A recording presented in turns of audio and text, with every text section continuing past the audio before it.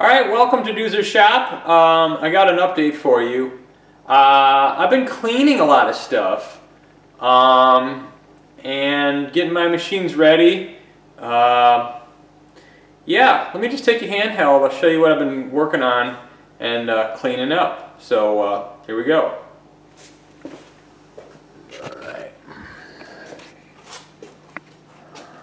Alright, let me get the wrist band on here. Alright. Proper. Okay. The Rockford planer. I've got the column up.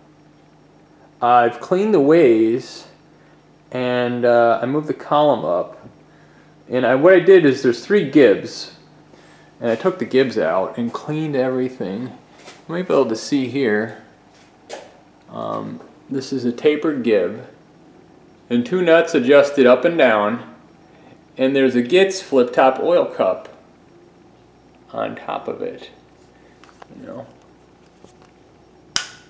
that you put oil in. That's kind of a neat feature. I've never seen a machine that had the oil cups on the gibs. I mean, it's got one here on the vertical slideway. But that's cool. So I took that out, cleaned it, and put it back in. Let me take care on the front.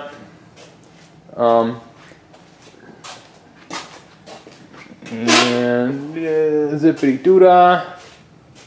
Boom. Okay. So here we are at the front, and as you can see, I got my cleaning supplies. The cross rail was basically down on the table for transport. So I got the cross rail put back up, and I cleaned the ways on it before I moved it again. I don't know if you can see, maybe you can't. No, the gib is down inside. There, you can maybe see it. You can see I painted the oil cup white, and it's got an Allen head screw for an adjuster. These oil cups were grease fittings, and I changed them to what you see there. But like I said, there's the cables for the counterbalances. There's the tapered gib with the oil cup.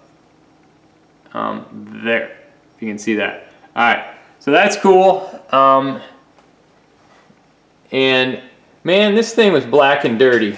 So there's that side. Notice all the flip top oilers for the shafts and whatnot.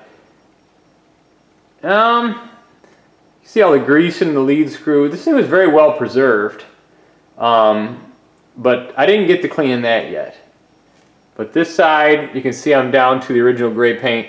So, you know, all this it looks like rust. It's very fine surface rust. It's just so fine. You can scrape it off with a razor blade. But I took blue rags and I put them, blue paper towels, behind the lead screw and the shafts, and I've been using, you know, lacquer thinner on a brush, and just basically, you know, lacquer thinner and just clean, and then the blue rag was behind it, and I just take the blue paper towels that are just covered in grease and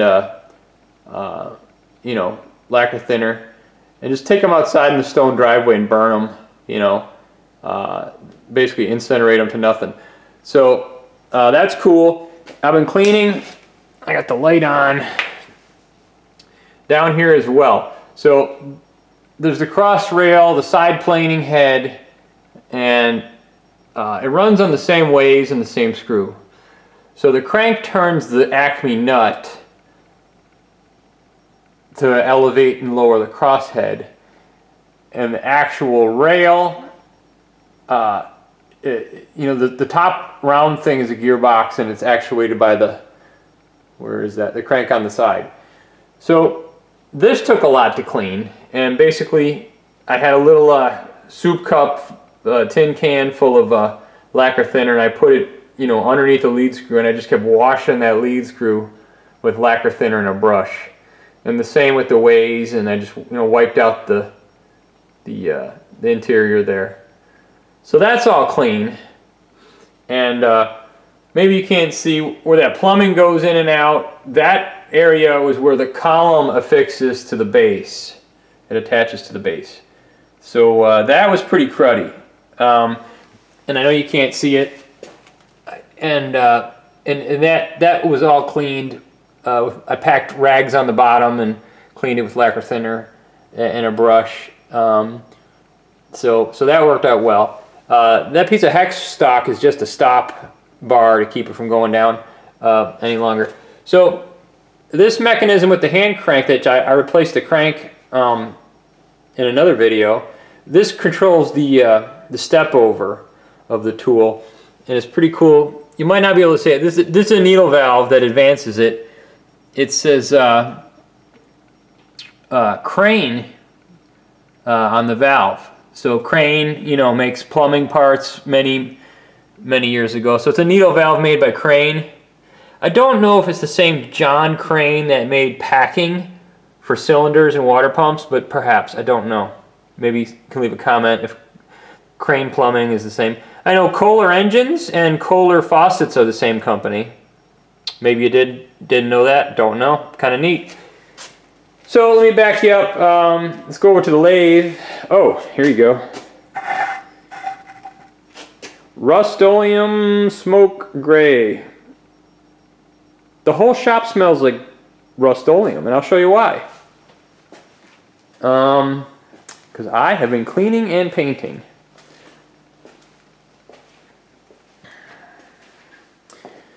The tailstock is off, and I have painted. All right, let me back up. I have cleaned the interior between the bedways on the 17-inch Colchester lathe. Man, it took me like 3-4 days, maybe more, to clean all this, and I used the needle scaler. You can see the fresh new gray paint, and almost down to bare metal. I had hints of the factory applied primer. It was like kind of yellowish green. I don't know if it would be considered a chromate primer, but then I used the needle scaler, the pneumatic needle scaler, on all this. I left the factory. There's some filler in factory, like I said, primer, but it's a round well down between the ways. I'll show you the outside. You know, it's the foot of the lathe. You know, it's the tailstock end. So there's that one, and you know, the lamp's probably blowing it out, but there's the middle one, and you can see, yeah, this end one lights up pretty well. Then there's this one, okay? Man, it's like looking at the underground caverns. It's stalactites, stalagmites. I mean, it's a little bit rough surface. Kind of like the Handy tool and gauge maker. That thing was outside for many years and rusted like the Titanic, and I brought it back. And so this was actually rust. And derusted it with phosphoric acid, and you know, you can kind of see in the glare, it's a little bit rough, but it's okay because that's that same Rust-Oleum smoke gray directly to the metal, to the steel, to the iron, and no primer, but boy, it really sticks well. I think sometimes, not all the time, primers are sold, so the companies that make paint sell more paint. I don't know. I'm not a conspiracy theorist, but and so the chuck goes here. This is it's like a natural gap, a natural space, you know, and the gap bolts in here, and I got the gap. That's the gap on my cart, you know, waiting to be cleaned up and reinstalled. So I got this chipped out and painted. And inside here is kind of a hollow space. This was all nasty, and it still had casting sand in the corners, and I had to, you know, needle scaler it out. But it's all clean and happy and nice, and it took me a long time to clean this and paint it. So much so that, maybe I can catch this.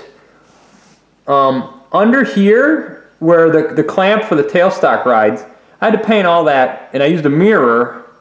Actually, let me take my wrist strap off and show you guys.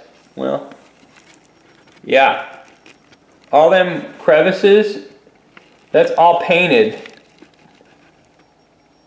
up underneath there. I tried to do a good job, you know. And this is the only one that's lit up. I don't know if you can see. Let me go. Okay. Yep. So all those areas, I had to get that gray paint under there. I think I did a jam-up job of painting. You know, it's not one hollow, it's segmented, as you can see.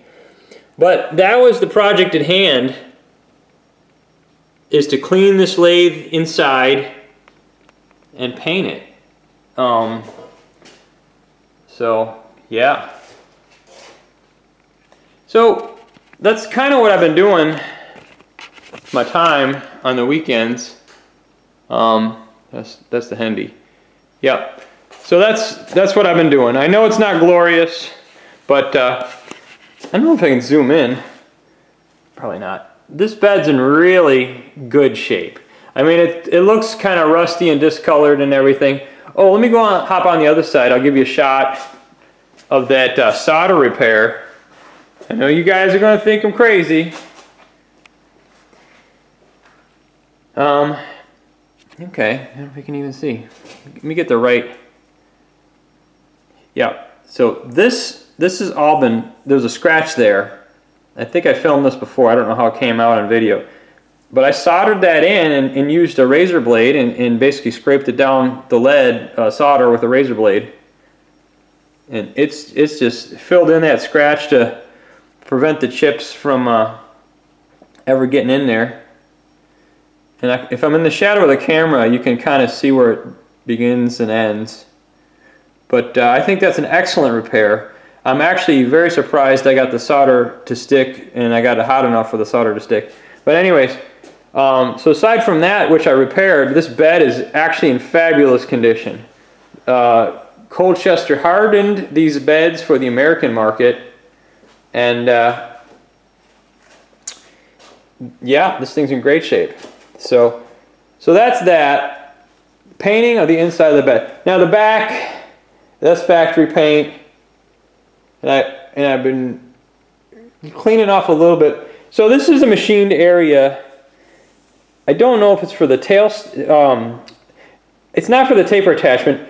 A hydraulic tracer went on the back, and Keith Fenner has the same lathe, and he's got the hydraulic tracer attachment. Oh, one more cool thing, just a note. This headstock, kind of is adjustable. I can tell you. So I don't know if it's lit. That and that's a screws. 2 screws for shifting the headstock to the left and to the right. So it's not actually touching on the male and female V. There is some gap in there, maybe 20, 30 thousandths. But so you can adjust the head for aim in the front there, and also take you around back. And maybe the light is not good. You can adjust it there. So you can shift it side to side. And like I say, that's not exactly touching. There's a gap in there. So these lathes are pretty cool. You can shift and aim the headstock for alignment. And of course, the mighty 3-inch spindle bore, I think it's 3 1/8. Yeah, that's cool. All right, real quick. We're running out of memory.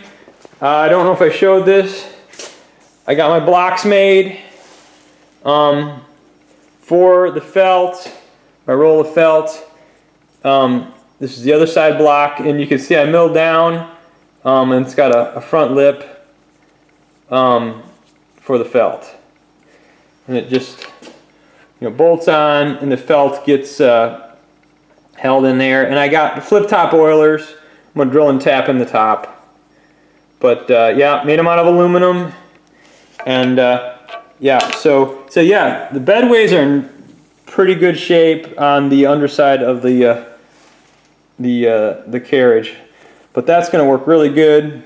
Steps down for the felt. So I'm happy with that. This thing's in really good shape also. I just wanted to give you an overall of how this was progressing. Until next time, this is